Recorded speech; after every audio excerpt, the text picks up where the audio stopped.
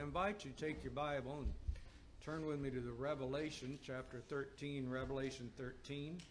We'll also be looking in a little bit at Genesis chapter 11, and then a couple other passages of Scripture as well as we go along. Revelation chapter 13, I want to read verses, to begin with, verses 1 to 7. We'll plan to go back and go through the entire chapter, but first 7 verses to begin with. Excuse me. Revelation chapter 13 and verse 1. And I stood upon the sand of the sea and saw a beast rise up out of the sea, having 7 heads and 10 horns. Sorry. And upon his heads 10 crowns, and upon his heads the name of blasphemy. And the beast which I saw was like unto a leopard, and his feet were as the feet of a bear, and his mouth as the mouth of a lion. And the dragon gave him his power, and his seat, and great authority.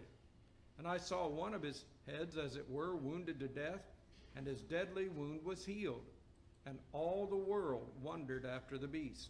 And they worshipped the dragon, which gave power unto the beast. And they worshipped the beast, saying, Who is like unto the beast? Who is able to make war with him?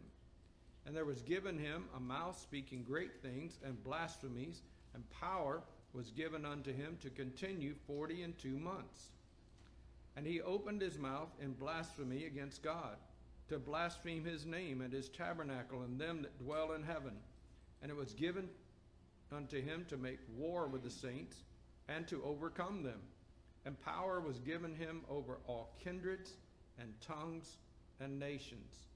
Notice that 7th verse. It was given unto him to make war with the saints and to overcome them. And power was given unto him over all kindreds and tongues and nations. We're talking about here a one world dictator. I want to talk to you this morning on the subject of one world. Let's pray. Father, thank you so much for blessing us. Thank you that we can have the freedom to gather together as we are this morning. And Lord, we thank you for other churches around this nation and around the globe who are gathering today to worship you, to share your word, and to prepare to serve you. Lord, we pray that you would help us this morning. We need the help of your Holy Spirit to be our teacher and our guide, to communicate truth to hearts, to touch each heart according to need. Lord, it may be that there's one or more people listening today who do not know you as their Savior. And as that may be the case, we pray for their eternal soul salvation, that they would trust Jesus and be born again and know his forgiveness and the gift of eternal life. Lord, for those who do know you, strengthen us, prepare our hearts, encourage us, we pray, and bless those who are ill, and help us, Lord, to be mindful of the needs of others. We ask in Jesus' name, amen. Now, I should have said this when we were making announcements, came to my mind while we were praying. I'm going to ask you to be praying for the family of Anna Powell, dear lady who attended our church for years. She went to be with the Lord last week, and funeral will be this Wednesday at the National Cemetery. And sorry I didn't say that sooner, should have, but at least we've got it there now.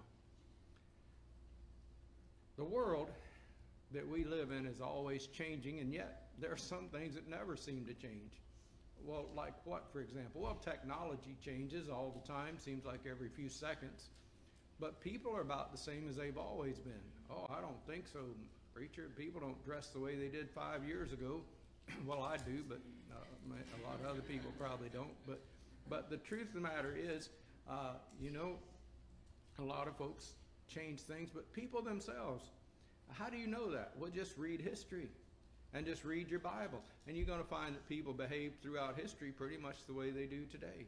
The same feelings, same emotions, in many cases the same actions. Well, I don't know, I think we've advanced a lot. Well, we've advanced in some ways, in other ways we haven't. There are always people who want to change the world. And that can be good and that can be bad.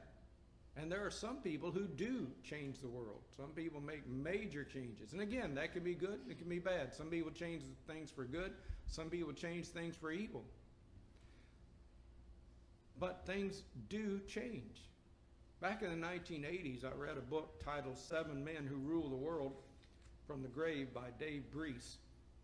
He was not saying that these seven men rise up out of their grave and roam the earth and govern the actions of mankind. He wasn't saying that at all. What he was saying in Seven Men Who Rule the World from the Grave, he was saying that the philosophy of these seven men prevails over the philosophies of those who do rule over the actions of mankind. And the fact of the matter is that these philosophies are prevalent today.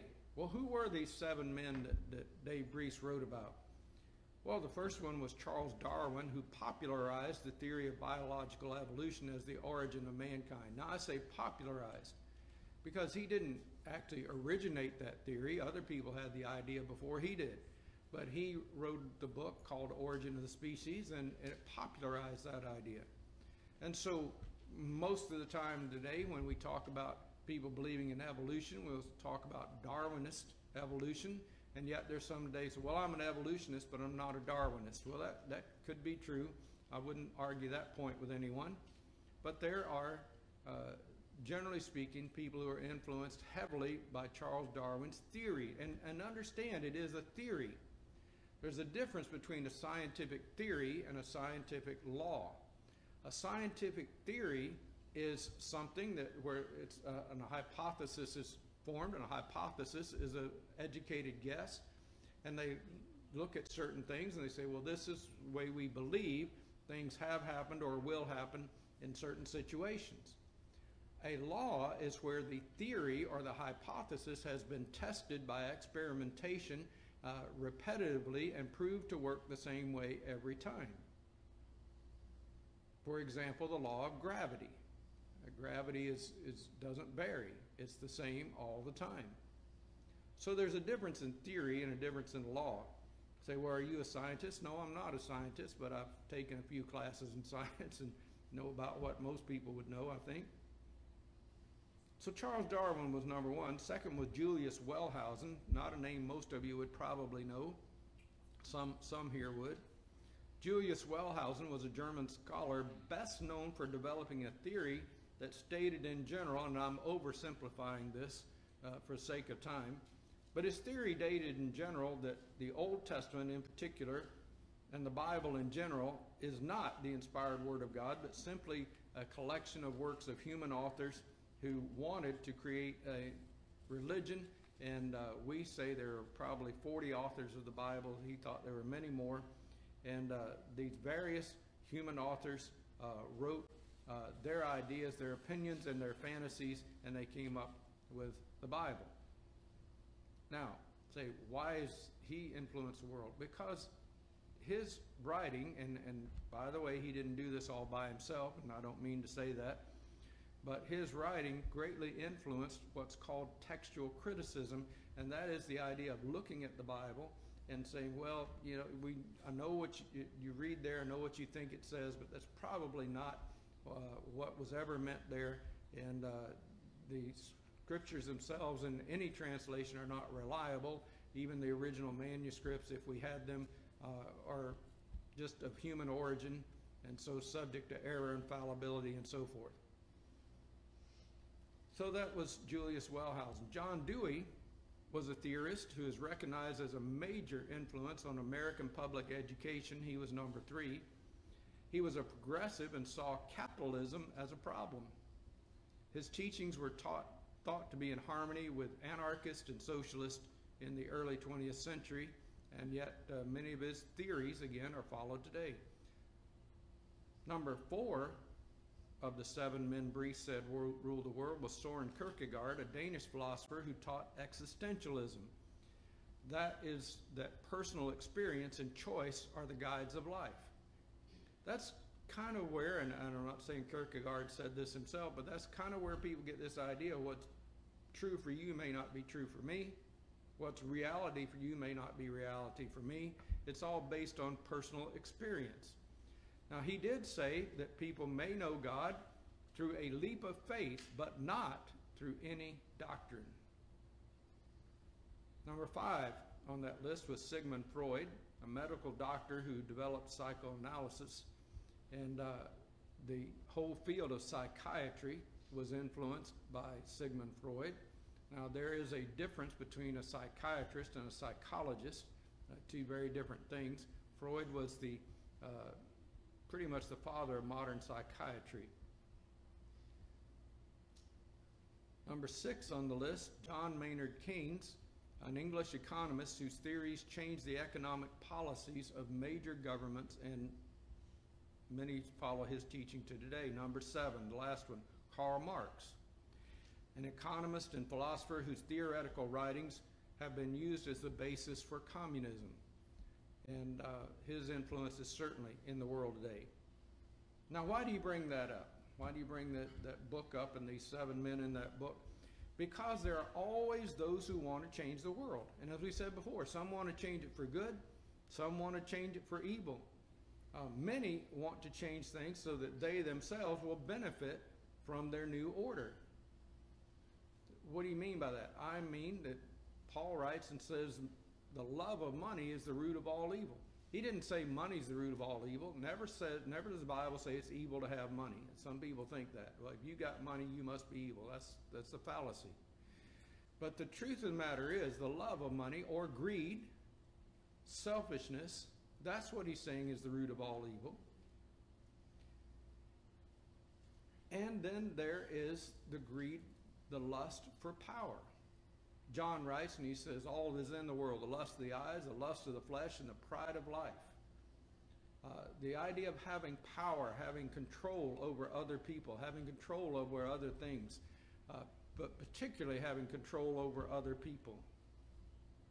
So all of these philosophers and their philosophies are opposed to the teachings of the Bible. In fact, most of them, if not all of them, reject the Bible as being a message from God and view it as a collection of fiction, and some will go so far as to say fairy tales. No better, and perhaps not even equivalent to Greek and Roman mythology. So why would all these writers oppose the Bible and Jesus Christ? What do they see? What's the benefit of doing that? Well, the answer is that many of them see Jesus Christ and the Bible as the only thing standing in the way of what they want. You get rid of the Bible, get rid of Jesus, you get rid of God, and then we can do what we want. The Bible tells us of all these truths and others that we need to proclaim, but I want us to go back and go through the scriptures and look at kind of a history of where all this started, because it's not something that began in the 20th century. So I'm going to ask you to hold your place here in Revelation 13. We are coming back to it. But turn with me all the way back, if you will, to the book of Genesis, and Genesis chapter 11. Now, many parts of the Bible have been criticized through the years, but probably some of the most criticized chapters of the Bible are the first 11 chapters of Genesis. Get to chapter 12, and it begins the story of Abraham and his descendants, and many people will give a little more credibility to that. But the first 11 chapters, they like to say, are either pure fantasy or perhaps they're allegorical, but they're certainly not supposed to be literal. I submit to you, and this is not my opinion alone, but I submit to you that if the first 11 chapters of Genesis aren't literal, then we really don't have much foundation at all for the rest of the Bible. How do you know if those chapters aren't true? How do you know what chapters are true? How would you discern? What lines would you draw? Well, we mentioned Wellhausen earlier, the Graf-Wellhausen theory. They had their lines that they drew. I mentioned those here before, but I tell you those lines would be confusing to you at best. So in Genesis chapter 2, we find the creation of man. In chapter 3, we're told of the rebellion and fall of the first man, which brought sin into the world. Romans 5:12, Paul writes, wherefore as by one man sin came into the world, and death by sin, and so death passed upon all men, for that all have sinned. So we inherit the sin nature from our great-great-granddaddy Adam. And that, by the way, is one of the main things that necessitated the virgin birth of Jesus Christ, so that he would not inherit the sin nature of Adam. But in Genesis chapter 11, verses 1 to 9, we're told of the division of humanity into various people groups which became the nations of the world. Now, if you go back to chapter 10, there's a history given of the different families of earth. And somebody says, well, how did that happen? And then you have the events of chapter 11. It's not all chronological there. Matter of fact, the events of chapter 11 are referenced in chapter 10. But in chapter 11, verse 1, it says, and the whole earth was of one language and of one speech. Now that's an important statement. Everybody on the planet spoke the same language. And listen to me carefully. If you study world religions, you're going to find there are vast differences in them, but there are certain commonalities. And if you study anthropology, you'll find there are other certain commonalities, all of which lend support to the fact that everybody at one time knew the truth. There was a time when everybody on the planet knew about God. I am not saying they were all born again. I'm not saying they all trusted God as their Savior. I'm saying they all knew about the existence of God. Well, give me an example of that. All right, probably the two oldest continual civilizations. There were older civilizations than these two I'm about to mention, but I'm talking about ones that have continued through the millennia and are here today, as Egypt and China. They have some of the oldest civilizations on the planet, continual civilizations. If you look into Chinese history, you will find that the Chinese people were originally monotheist. They believed in one God. They called their god Shang-Ti, which means the heavenly emperor. And if you look into how they worship that one God, you're going to find some very striking similarities to the way Abraham worshiped in the Bible. Now, how is that possible? Well, it's very possible if they all came from a common origin, isn't it? So what are you saying? I'm saying, again, there was a time when everybody on the planet knew about God, knew there was a God, and had some revelation of God. Now, again, I'm not saying there was a time when everybody was godly. That's a different matter. But here in chapter 11, verse 1, it says the whole earth was of one language and one speech. Now, what language was that, folks? I don't know. Sumerian, I suppose. I don't know that. Well, why do you think Sumerian? Because it's the oldest language that people have discovered so far. That's why I think that. But was that the one language? I don't know. But here's what we do know. One language for all people. Today, there are more than 140 different language groups on the planet, giving us more than 7,000 different languages and dialects throughout the whole world. But in those days, there was only one. The top 10 major languages spoken in the world today are English, approximately, these are approximate numbers, but 1.13 billion people on the planet speak English. 1.12 billion, very close behind that, speak Mandarin. So it's the second most spoken language in the world. 615 million people speak Hindi. 534 million people speak Spanish as their primary language. 274 million people speak Arabic. 268 Bengali. 267 French. 258 Russian and Portuguese, 258 each, and 230 million people on the earth speak Urdu, the official language of Pakistan.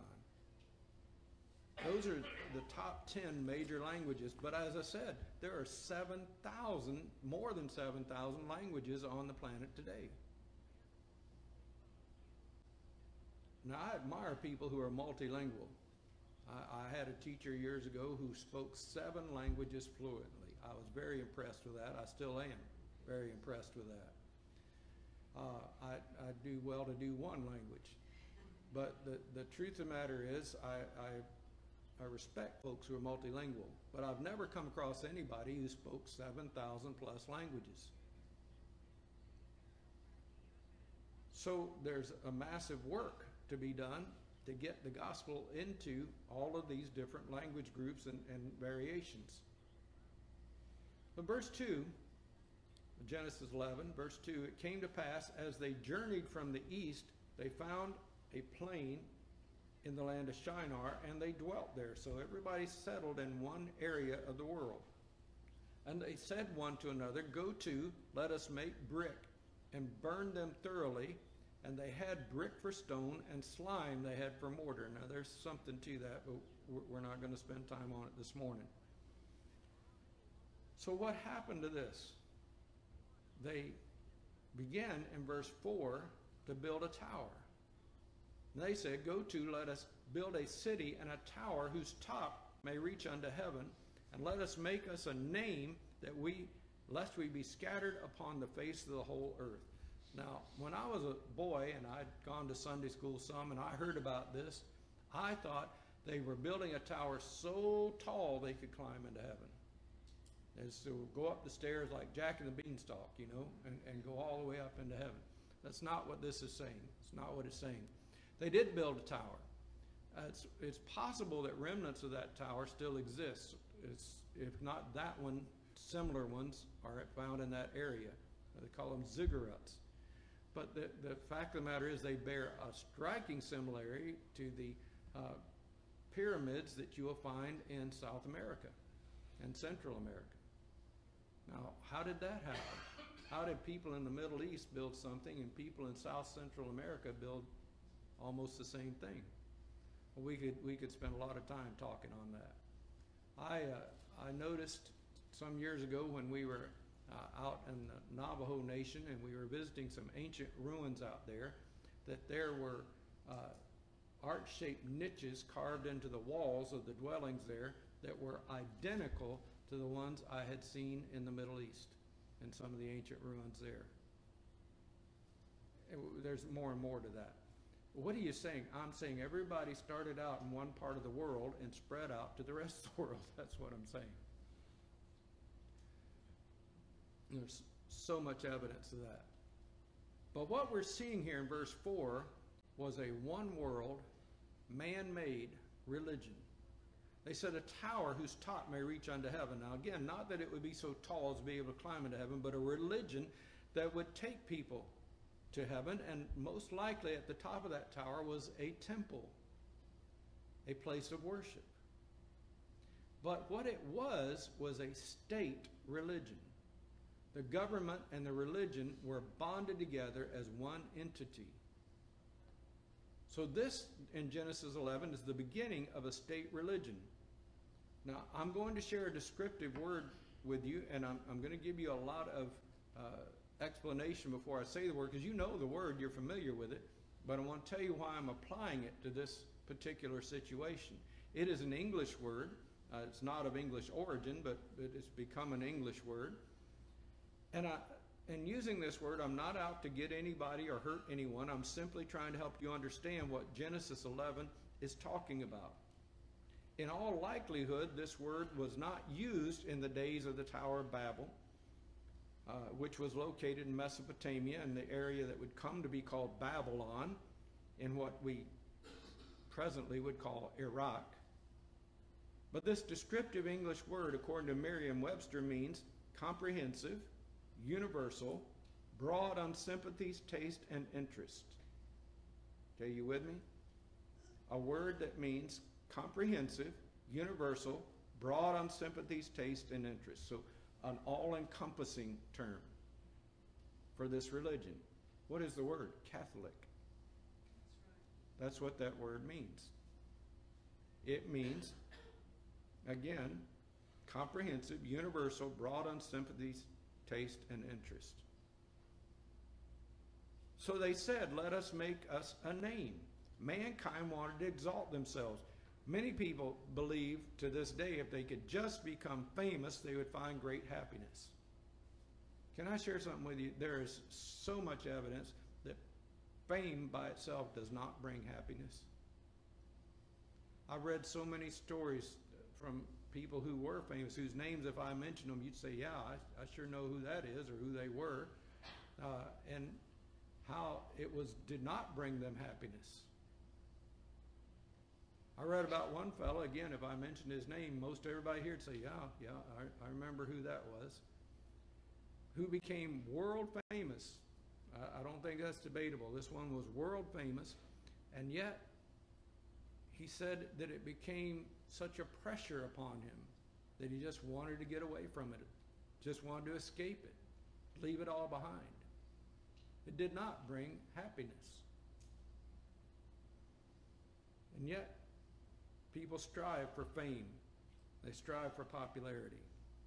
And they were saying, we don't want to be scattered abroad upon the face of the earth. Now, God told Noah and his sons, be fruitful and multiply and replenish the earth. And the idea was that the descendants of Noah were supposed to populate the planet, not just one simple portion of it.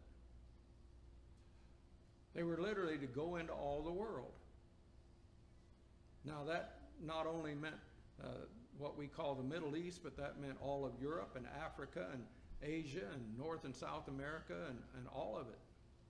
What about Antarctica? Yeah, you know that people don't think so. There are people who live there. You did know that, right? There are.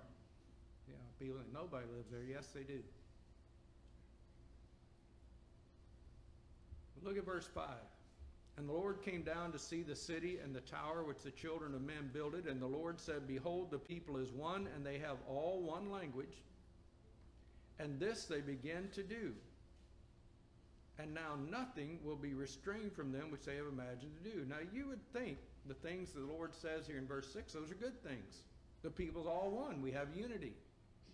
And they all have one language. We have communication. And nothing be restrained from them what they have imagined to do. We can have all kinds of development. Well, those should be good things. Those should be welcome characteristics. The problem is that mankind tends to take these things and corrupt them. So in verse 7, God says, go to, let us go down. Interesting, he says, let us go down. We don't have time to develop that, but pay attention to it. Go to, let us go down, and there confound their language, that they may not understand one another's speech. Now, pay close attention to that. So the Lord scattered them abroad from thence upon the face of all the earth, and they left off to build the city. Therefore is the name of it called Babel, or Babel, because the Lord did there confound the language of all the earth, and from thence did the Lord scatter them abroad upon the face of the earth. So people were scattered out, their languages divided, and they couldn't understand each other. And I've heard people talk about how that must have been. We're trying to build this tower, and one guy says, the other says, hand me a hammer, will you? And the other says, I don't know what you're talking about. You know, what are you saying? They just didn't understand each other at all. And so they divided into people groups. God scattered the people through the world, which was his will in the first place, that they would establish families and nations and countries. So what was wrong with what the people were doing in Genesis 11? Well, it was rebellion against the known and revealed will of God. Again, they knew about God. They knew what God's will, what his plan and purpose was. They rebelled against it. Now, I'm not going to ask you to turn there, but I'm going to read to you from Isaiah chapter 14, verses 12 to 14, where it says this, how art thou fallen from heaven, O Lucifer, son of the morning? How art thou cut down to the ground, which did weaken the nations? For thou hast said in thine heart, I will ascend into heaven.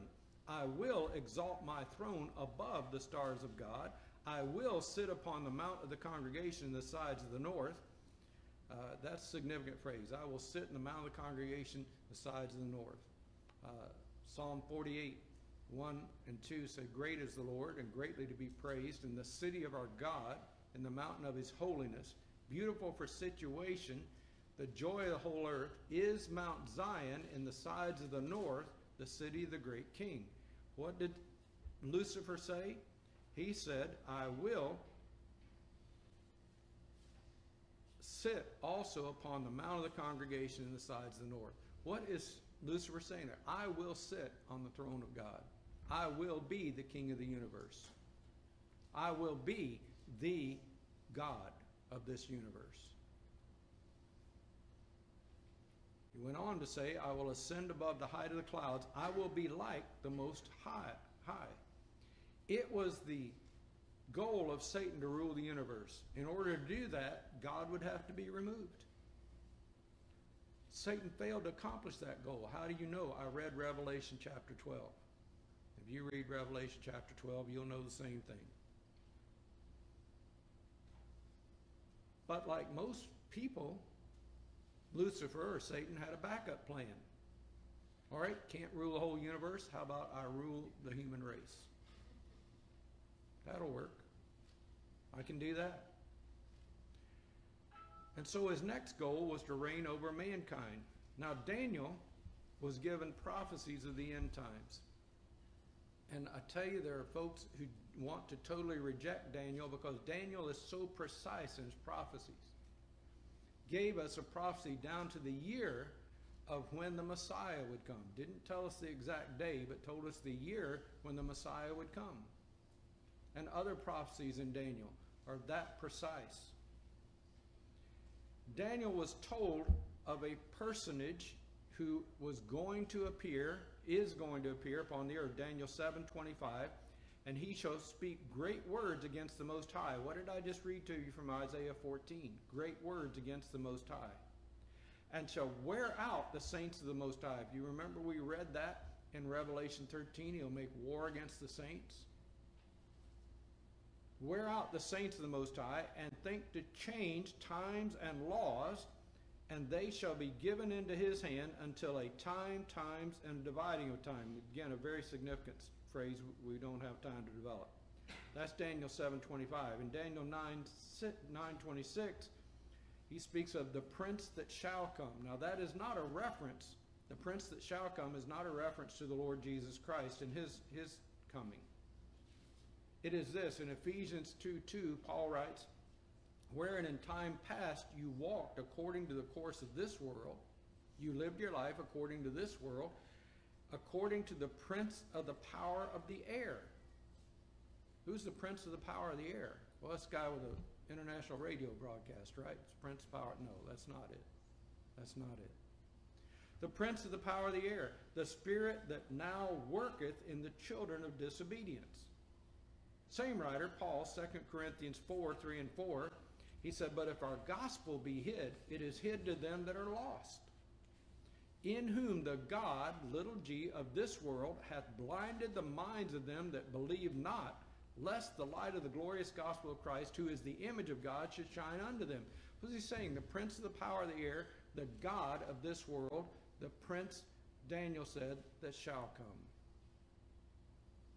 This is a satanic situation. Now I'm going to ask you to take your Bible and turn with me to, leave Genesis, turn with me over to 2 Thessalonians chapter 2. I'm not going to spend a lot of time there, just a little bit, but I think it's better that you look at it. 2 Thessalonians chapter 2 and verse 3.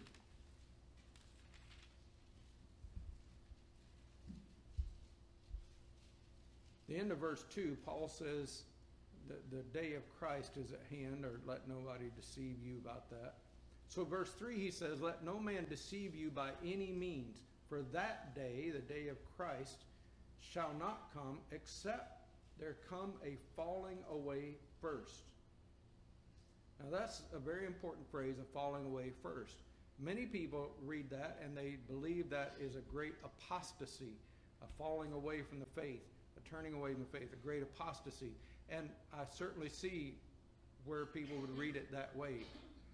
But the concept of falling away also can be rendered as catching away. And without trying to do any violence to Scripture, let's just read it that way for a second. Let no man deceive you by any means, for that day shall not come except there come a catching away first.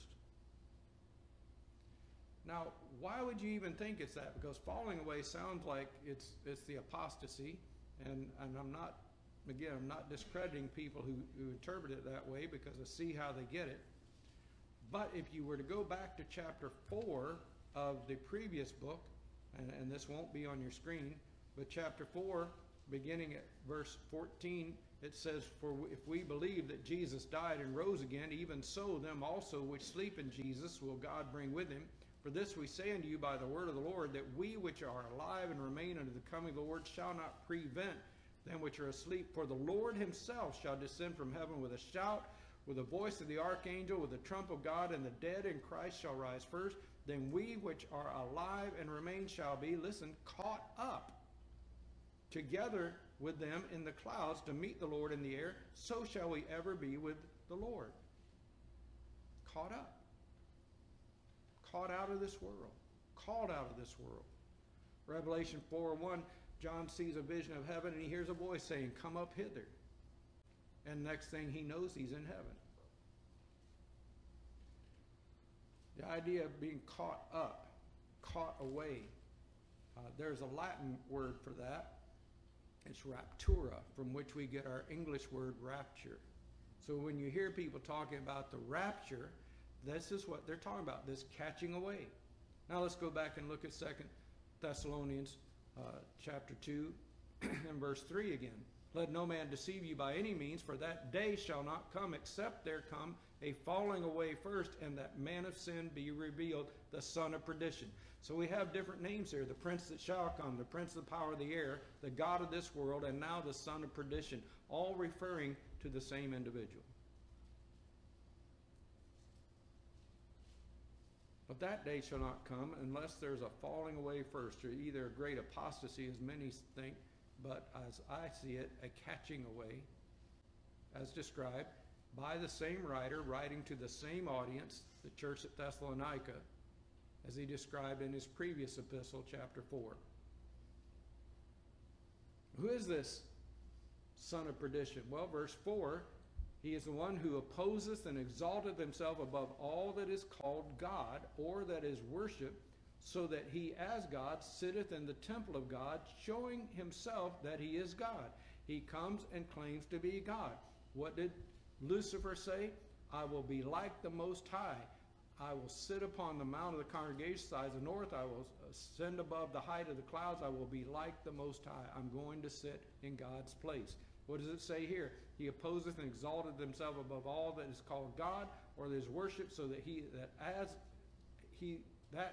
God sitteth in the temple of God, showing himself that he is God," claiming to be God.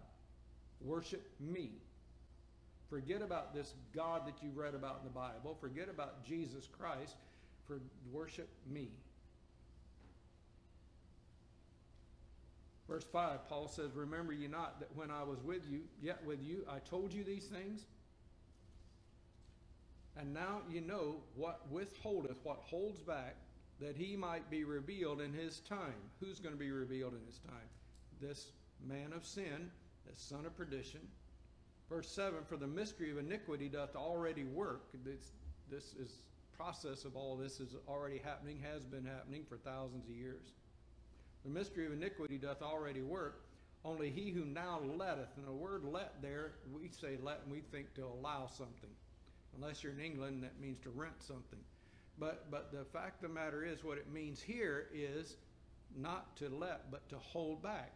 Same idea where it says what withholdeth.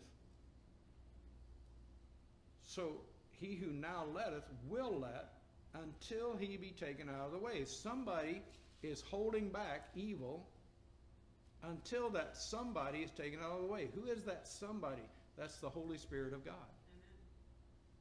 Now, where's the Holy Spirit of God? 1 Corinthians chapter 3, verse 16. "Know ye not that ye are the temple of God, and the Spirit of God dwelleth in you," talking to believers. The Spirit of God is in people. Let me share this with you. Where you find a greater number of Christians, you will find a lesser amount of evil. Where you find a lesser amount of Christians, you will find a greater amount of evil. Now, why is that? Because Christians are indwelt with the Holy Spirit. So where you have a greater number of Christians, you have a larger presence of the Holy Spirit. Where you have a lesser number of Christians, you have a lesser presence of the Holy Spirit. Does that make sense to you? Okay.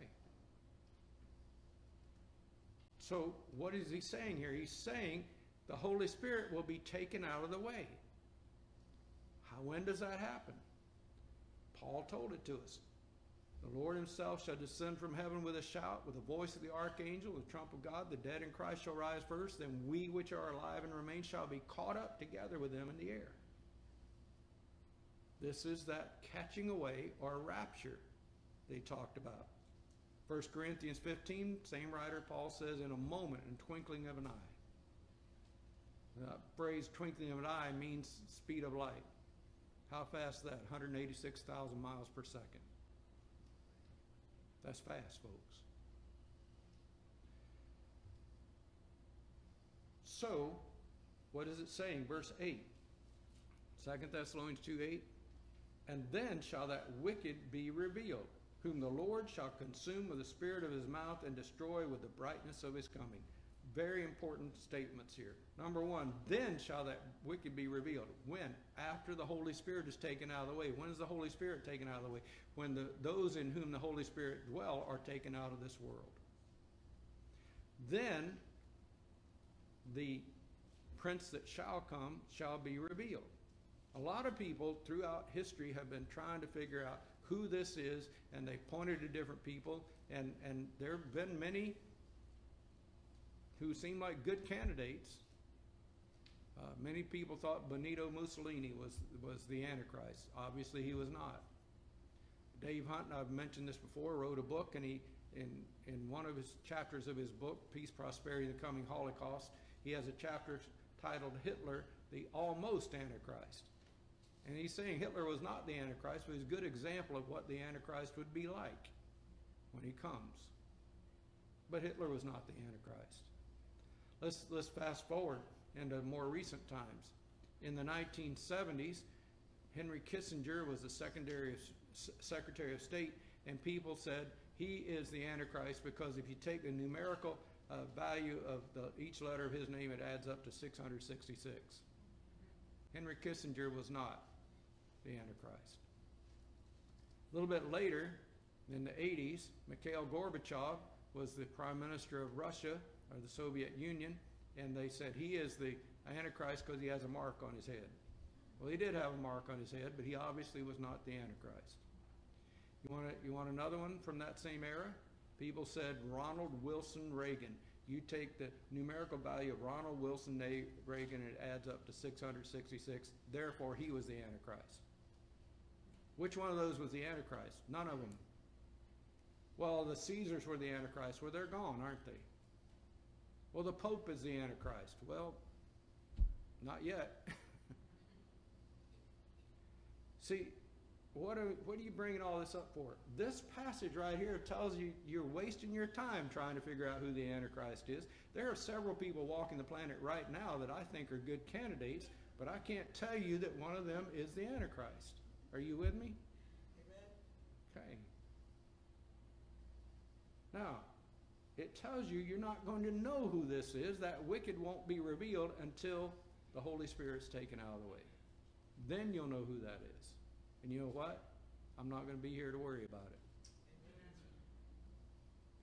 And I trust you won't be either. Verse 8 again. And then shall that wicked be revealed, whom the Lord shall consume with the spirit of his mouth. You read that in Revelation chapter 19, and with the brightness of his coming. Even him whose coming is after the working of Satan with all power and signs and lying wonders, with all deceivableness and unrighteousness in them that perish, because they receive not the love of the truth, that they might be saved. People who reject God. So, to review what we just read, that day, the day of the Antichrist will not come, except there's a falling away first. Then the man of sin appears. He exalts himself above all that is called God, just as Lucifer said in Isaiah 14. But he's withheld by the Holy Spirit. Now, when that prince that shall come arrives. He's here for a short time, and then the Lord consumes him, and his coming is after the working of Satan. He does miracles. All that is backdrop. Go back to Revelation 13, and very quickly we're going to work through that chapter. Revelation chapter 13. It's divided into two sections, verses 1 to 10 and verses 11 to 18. There are two beasts, one mentioned in verses 1 to 10, a second beast mentioned in verses 11 to 18. One is a great world political leader. The other is a great world religious leader. Very quickly, let's go through and take a look at those. We'll be finished this morning.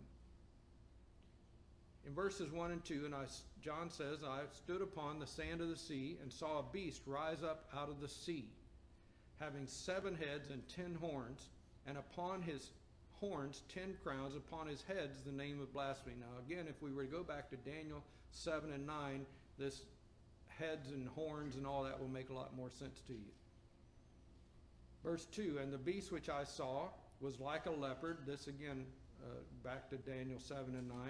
The beast which I saw was like a leopard. His feet were as the feet of a bear, and his mouth as the mouth of a lion. And the dragon gave him his power and his seat and great authority. If we were to look at the previous chapter, Revelation 12, you'd see that Satan there is called a great red dragon. So the dragon it's talking about, who gives him these things, is Satan himself. Now, notice what he gives him. The dragon gave him his power. He has satanic power, a seat or a throne, and great authority. Something else we learned about this individual. Verse 3, and I saw one of his heads as it were wounded to death, and his deadly wound was healed, and all the world wondered after the beast.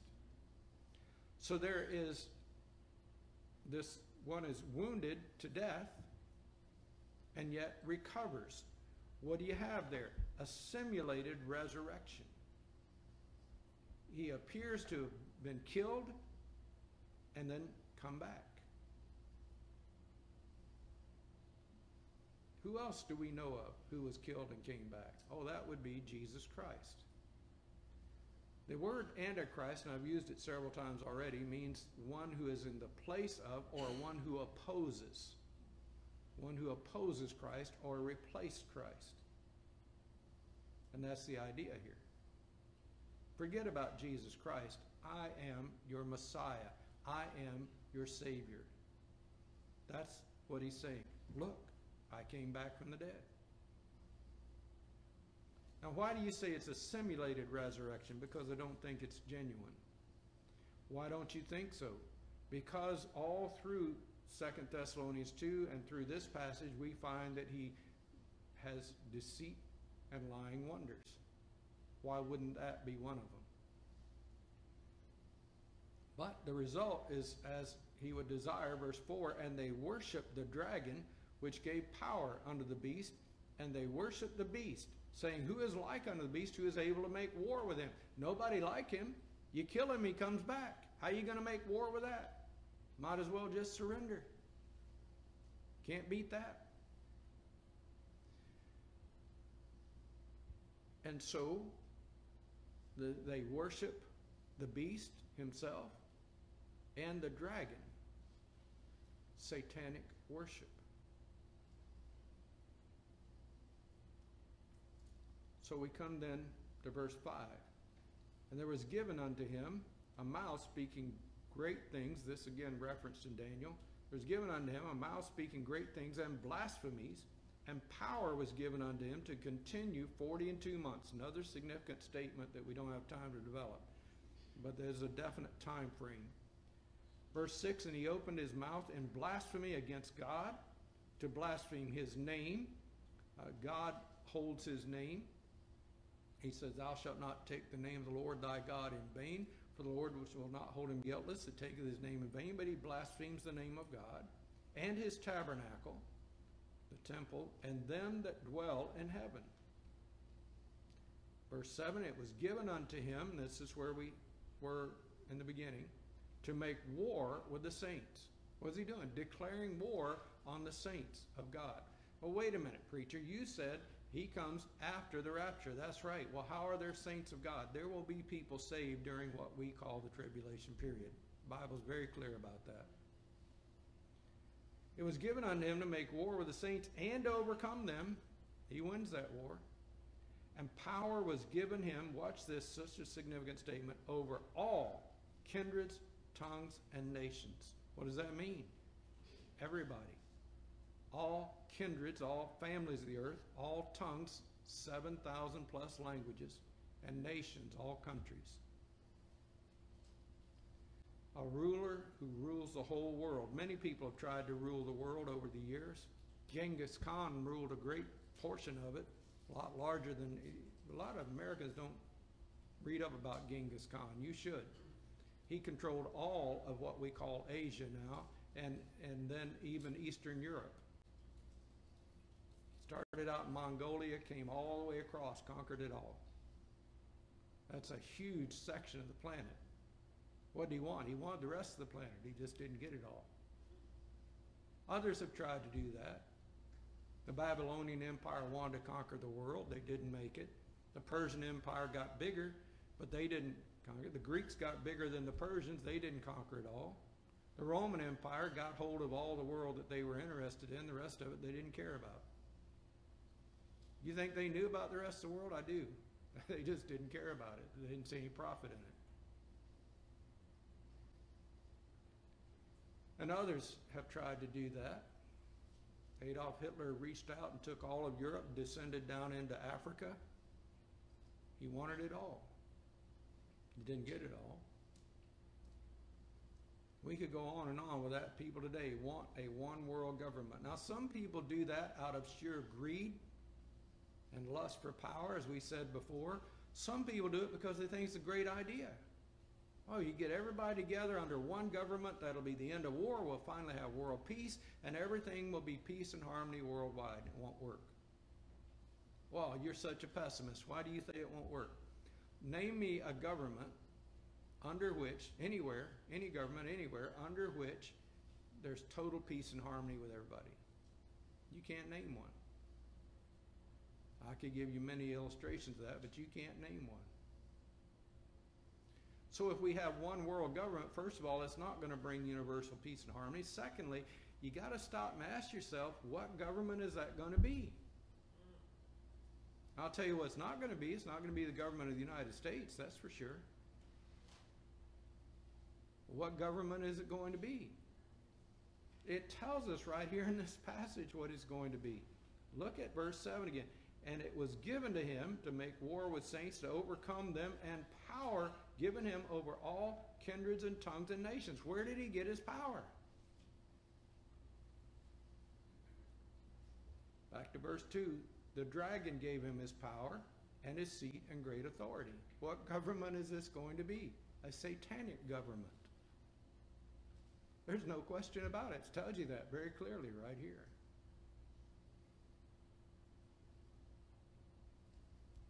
Verse 9, if any man have an ear, let him hear. He that leadeth into captivity shall go into captivity. He that killeth with the sword must be killed with the sword. Here is the patience and faith of the saints. Verse 11, second beast. I saw another beast coming up out of the earth, and he had two horns like a lamb, and he spake like a dragon. Very interesting wording there. Two horns like a lamb, but he speaks like a dragon. What does this say? He has the appearance of Christ. Looks like Christ, but he talks like the devil. Verse 12, and he exerciseth, watch this, all the power of the first beast before him. Where did the first beast get his power? From the dragon. Who is the dragon? Lucifer or Satan. So where does this one get his power? Lucifer or Satan. He exerciseth all the power of the first beast before him, and causeth the earth and them that dwell therein to worship the first beast, whose deadly wound was healed. So what does he do? Leads the world to worship the first beast. And back in verse 4, what do we find? They worship the dragon and the beast. So ultimately, who are they worshiping? Satan. Verse 13, and he doeth great wonders, so that he maketh fire come down from heaven on the earth in sight of men. Well, why would he do that? That's what Elijah did.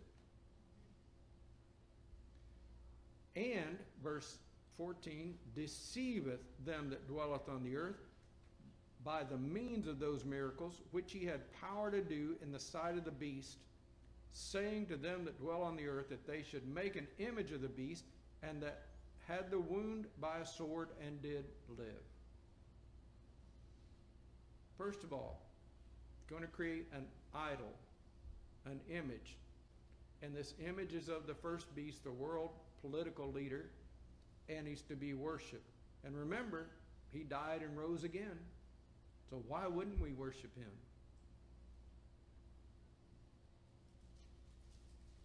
Verse 15. And he had power to give unto the image of the beast, give life, unto the image of the beast, that the image of the beast should both speak and cause that as many as would not worship the image of the beast should be killed. So this image of the beast speaks and has authority. Now, how does that happen? I don't know. Is it supernatural or is it technological? I don't know. Could be either one. With today's technology, it's very believable. You have all kinds of virtual reality. This was 2019, I think. Might have been 2020, but I think it was 2019. That Saudi Arabia granted citizenship. Now, you don't take my word for this. You can look it up. Granted citizenship to a robot. And this robot looks like a woman and speaks like a woman. It's not a woman. It's a machine. Is that the kind of thing we're talking about here? I don't know. I don't know, folks. All I'm telling you is the technology is there for something like that to happen. It has been for a long time. That's not news. Maybe it's technological. Maybe it's supernatural. But this image of the beast speaks, and they worship this idol. Thou shalt have no other gods before me, God says. God forbids throughout the Old Testament the worship of idolatry, because behind every idol is a demonic spirit. This is certainly no exception. Verse 16, and he causeth all, both small and great, rich and poor, free and bond, to receive a mark in their right hand or in their foreheads. That technology is here today too. People have debated for millennia now what this mark is and how it works, and I don't have all the answers to that. Now, you can go on the internet and you can find all kinds of people who say they do have the answer. Maybe they do. I'm not convinced that all of them are right, because they don't all say the same thing. But here's what we do know.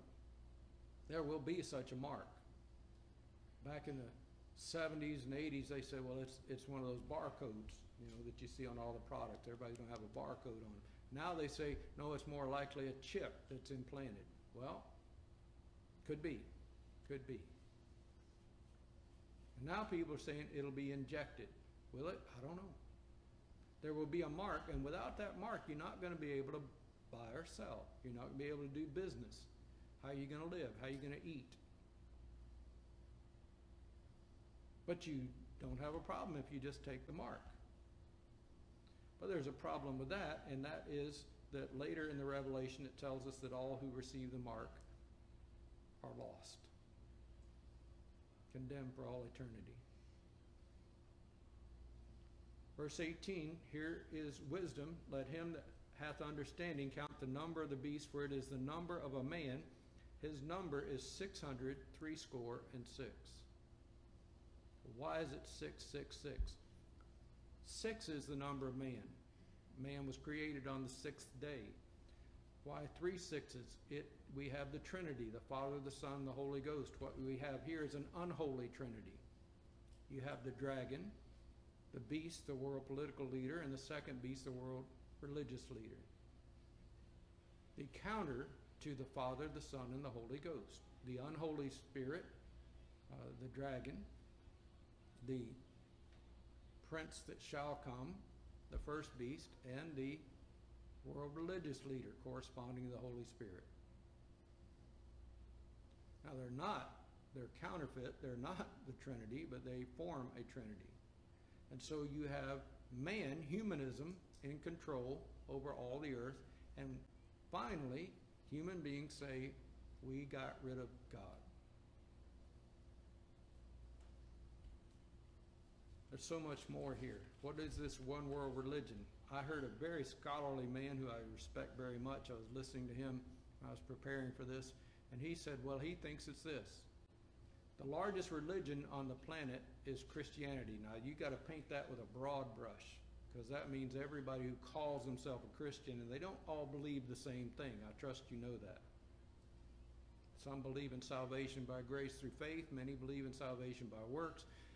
Various, but everybody who calls themselves Christian comprise the largest religion on earth. Second largest religion on earth is Islam, and growing. So this very scholarly man, who I respect very much, said he thinks that the Christians, nominal Christians, and Islam will band together to fight atheism, because they're both against atheism. And in the Middle East, a common statement is the enemy of my friend is enemy of my enemy is my friend. So it's not unreasonable that they would team together and fight against atheism. They're both against atheism. Then this very scholarly man said that he feels that once that's done, once atheism is defeated, then Islam would conquer the Christianity, and Islam would be the one world religion. Is that true? I don't know. I don't think that's what it is. Why don't you think so? Because it's flat out told here in verse 13 that it's the worship of the dragon and of the beast. It's the worship of Satan. Now, that's not, Islam does not profess to worship Satan. Say, well, and they're false god and all that, but they don't profess to worship Satan. So what do you have here? What I think you have is a weird blend of the world's religions, all aimed at worshiping the dragon and the beast. That's what I think you have. So what's the conclusion? Well, these are things that we read about that will happen. They haven't happened yet. Say, well, it sure looks to me like they're in process. Yeah, it looks to many of us like that. But how close is it? Folks, I do not know. Let me remind you, it's looked that way before. Paul expected these things to happen in his lifetime. John expected these things to happen in his lifetime. So when does it happen? I don't know. It sure looked like we're getting close. But I've told you all the bad news. Let me tell you the good news. The good news is we're not looking for the Antichrist. We're looking for Jesus Christ. Okay? We're looking for not for the counterfeit, but for the real Savior. Jesus said, let not your heart be troubled. You believe in God, believe also in me. In my Father's house are many mansions. If it were not so, I would have told you. Then he said, I go and prepare a place for you. And if I go and prepare a place for you, 4 important words, I will come again and receive you unto myself, that where I am, there you may be also. And whither you go, you know, and the way you know. Thomas saith unto him, Lord, we know not whither thou goest. How can we know the way? Jesus saith unto him, I am the way, the truth, the life. No man cometh unto the Father but by me. What's the solution to all this? Put your faith in the Lord Jesus. That's the solution to all of it. Trust him. Believe on the Lord Jesus Christ and you will be saved. Let's pray together. Father, thank you so much for blessing us. Thank you for this time we've had together. Lord, so much in our world seems to be building towards the things that we've read about today. And yet, Lord, our focus needs to be upon you. You have promised to come. You've promised to receive us unto yourself. You've shown us, Lord, that you will come before the worst happens here. And you've told us, Lord, to be waiting and to be watching and to be ready. Lord, help us to do those things, to be waiting, to be watching, to be ready. Heads are bowed, eyes are closed. First thing you need to do in order to be ready is to know that you're saved. You need to know and understand that Jesus loves you, that he paid for your sins at the cross, and that all he asks you to do is believe in him, trust him. He'll forgive your sins, he'll save your soul, he'll give you everlasting life. Bible says, whosoever shall call upon the name of the Lord shall be saved. Call on him. Trust him. With the heart man believeth unto righteousness. With the mouth confession is made unto salvation. Call and pray and say, Lord Jesus, I do believe. I believe that you love me. I believe that you're the Son of God. I believe that you paid for my sins at the cross. And right here, right now, I'm trusting you to forgive my sins, to save my soul, to give me everlasting life. Thank you, Lord Jesus. Maybe you prayed that prayer, maybe you didn't. Maybe you say, well, it sounds good to me, preacher. I'm not sure I understand it. We'd be glad to help you with that. In any case, you can call upon the Lord right where you are. Whether you're here in the room or whether you're listening electronically, wherever you are, you can call upon him and be saved. I trust that you will. But I assume that most people listening today have already trusted the Lord as their Savior. So what can you be doing to get ready? You can be watching for the Lord to come. You can be helping other people to be saved so that they're ready for the Lord to come. You can stand for the truth. You can spread the truth.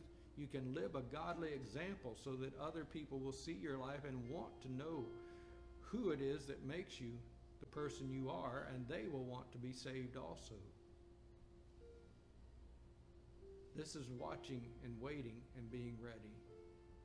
Don't be discouraged, be encouraged. Jesus is coming. God's spoken to your heart today. There's a spiritual need in your life. We can help you with salvation. We can help you with another need.